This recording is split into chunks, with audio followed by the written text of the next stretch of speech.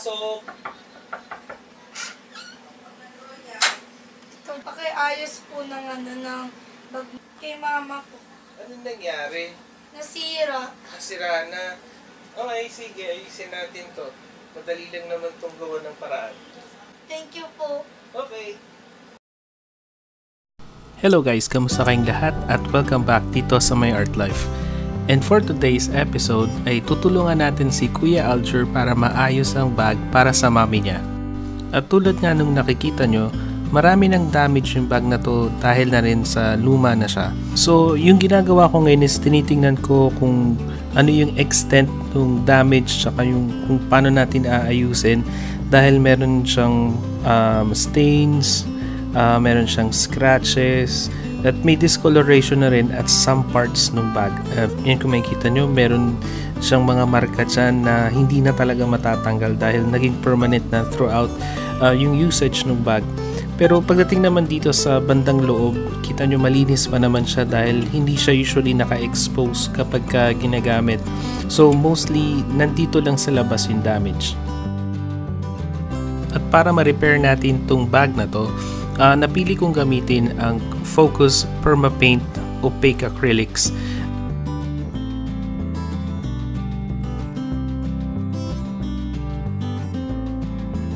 Ito yung mga colors na gamitin natin. Of course, we'll use the yellow, white, pink, red, brown, at black. Although 12 colors ang set na to, pero just for this project, itong kulay lang na to yung gagamitin natin today. Okay, so punta naman tayo dito sa next step, which is cleaning. Of course, every time nagagawa kayo ng project or ng bagong artwork, you have to make sure na malinis yung surface, na walang alikabok or anything na pwedeng magkaroon ng problema with the paint. Okay, so now na sigurado na tayo na malinis na yung surface, we can start painting at sisimulan muna natin dito sa yellow. At kaya ako pinili ang Permapaque or opaque acrylics ng Focus. It's because, yun nga, as it says, opaque siya. So mako-cover niya yung mga scratches, discoloration, saka yung mga maduduming parts. And as you can see here, maganda yung coverage ng paint na to. After applying mga 2 coats ng paint, hinintay ko muna siyang matuyo na mga 30 minutes and as you can see here, malinis na yung surface ng bag. Hindi nyo muna makita yung scratches or kaya yung mga stains na meron siya kanina. And hanggang dito sa loob, pinaint ko rin siya nung Permapaque paints para pantay lahat ng kulay all throughout from front, back, tsaka yung nasa loob. Ngayong malinis na yung surface ng bag at wala na siyang stains or scratches, magsa-start na tayo with our initial sketch and gagamitin natin dyan ang Stabilo Aqua Color and kaya watercolor pencil yung napili kong gamitin for sketching is because para kapag nagkamali ka, madali lang siyang burahin, gagamit ka lang ng water and pag nag-start ka na rin mag-paint, matutunaw lang siya. It would melt along with the acrylic paint. Alright, and now that we're done with the initial sketch, pwede na tayo magsimulang mag-paint. And by the way, yung design nga pala nung bag na to, yung ginawa ko is just a simple Sakura or cherry blossom tree kasi mahilig yung kapatid ko doon. So yun yung ginawa kong design para sa bag niya. And I started using brown and black. Although makikita nyo yung paint, it's side by side, pero hindi ko siya mini-mix. So what I do here is magpipick up lang ako ng black, tapos pipick up din ako ng brown, tapos gagawa na ako ng strokes. And dun sa strokes makikita nyo separate pa yung brown and yung black. Mamaya we'll take a closer look para mas makita nyo yung ibig kong sabihin. So parang nagbo-multicolor yung puno. Meron siyang parang dark parts, may shaded parts kasi yung brown and yung black na although magkasama sila dun sa brush pero hindi sila mixed. Right? And again, maghintay muna tayo ng konti, 30 minutes at the most, and make sure na tuyo na yung first layer before tayo mag-add ng panibagong layer. And this time naman, gagamit tayo ng pink tsaka ng white at gagawa na tayo ng cherry blossoms or yung mga sakura flowers. And again, tulad nung kaninang ginawa ko dun sa black and the brown, ganun din yung gagawin ko rito. Gagawa lang ako ng mid-tone na light pink, pero niloadan ko yung brush ng white, pink, tapos light pink.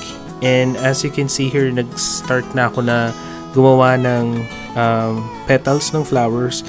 And makikita nyo yung gradation ng pink, tapos meron siyang halong light pink and may white. And maganda yung effect nito for the flowers. And hindi nyo kailangan gumawa ng super detailed na strokes. Basta i-dot-dot nyo lang siya all over. And magmumukha na siyang flowers. I-vary nyo lang yung dots. Merong malaki, may maliit. At meron din yung medyo konting stroke siya para for bigger flowers or petals. And then every time na ilo-load nyo yung brush, just pick up white, pick up a pink, tapos yung light pink in any order that you like. Tapos just make quick strokes or quick dots. And ayan, maganda na yung kinalabasan niya. Mukha na talaga siyang legit na Sakura tree. Siguro, if you're going to do this technique, ang pinaka tip na mabibigay ko is make sure na hindi magmi-mix yung tatlong kulay. Kailangan separated siya parati sa brush nyo. So, if you want, wash your brush, wipe it first before you pick up a new set of colors. Alright, and ayan, tapos na yung first part ng pag-design natin sa bag na to. And again, I can't stress this enough, make sure na tuyo na yung paint before you go on to the next step. And sa loob pa lang yung artwork na paint natin, meron pa dito sa labas. Ang gagawin natin is we will continue the design dun sa flap ng bag. Para parang buo pa rin siya, and then when you open it, andun pa rin yung sakura or sakura flowers dun sa loob. And ngayon itutuloy ko na yung branch from the bottom. Itutuloy ko siya dito sa flap ng bag. And again, sabi ko nga kanina, di ba, we'll take a closer look, and dito makikita nyo yung separation ng brown and yung black, although magkasama sila dun sa brush, pero pag gumawa ka ng stroke, magkakaroon siya ng automatic na shading. And here I just repeated the process nung paggawa ng flowers, and let's finish it up with just putting dots dun sa flowers na brown, and that should give the flowers more depth and definition. Oh nga pala guys, while I'm finishing up the final details of our project today, kung bago ka pa lang sa channel nito, or if you're new to this channel, please go ahead and click that subscribe button, and that's gonna be a big help for this channel, you know, for also showing your support. Also don't forget to hit that like button. Alright, and now completed na yung artwork nitong bag na to, and ayan, makikita nyo, it continues on to dun sa loob ng bag, and then when you close it, andun pa rin, and akala mo isang buong design lang yung sakura or peach blossom tree. Ngayon naman, ang gagawin natin is we're gonna put a top coat dun sa bag to protect the bag from damage. Meron tayo ditong outdoor sealer at acrylic gloss. Actually, either one works, and it's just depending on your preference ko ano yung mas gusto nyong gamitin. For me, I think mas maganda gamitin dito yung outdoor, dahil nga yung bag na to will be used outside, so pwede na naman siyang mas-scratch or mabuhusan or matamaan. So mas maganda na gamitin yung outdoor sealer para nga mas protected yung surface ng bag. And as you can see here, naibalik din niya yung shine ng bag. And earlier, before tayo mag-start, medyo parang leather yung texture ng bag. So medyo shiny siya. And nawala yun, naging matte yung surface nung pinainta natin siya ng opaque acrylics. Pero ngayon, ibabalik natin yung shiny surface ng bag by using yung outdoor sealer gloss. itutuloy na natin maglagay ng outdoor sealer dito naman sa inner part ng bag.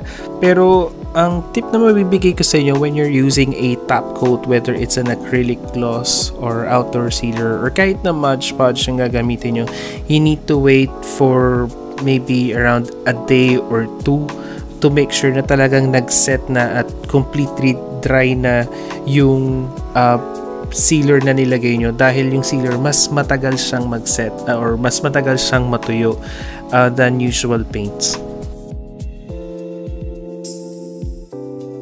Okay, so eto na yung finished look nung bag na ni-redesign at ni-repair natin.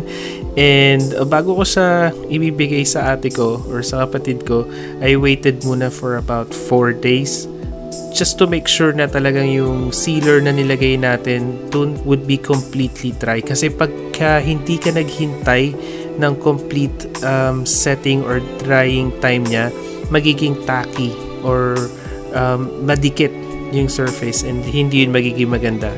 So now na complete na siya, so balutin na natin to and it's ready for delivery.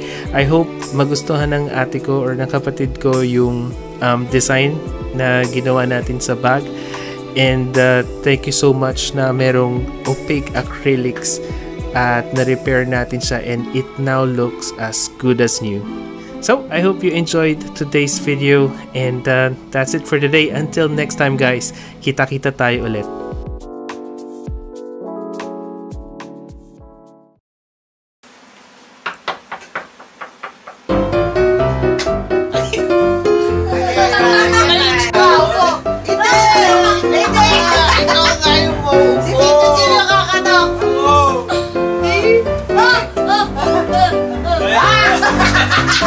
Ha ha ha!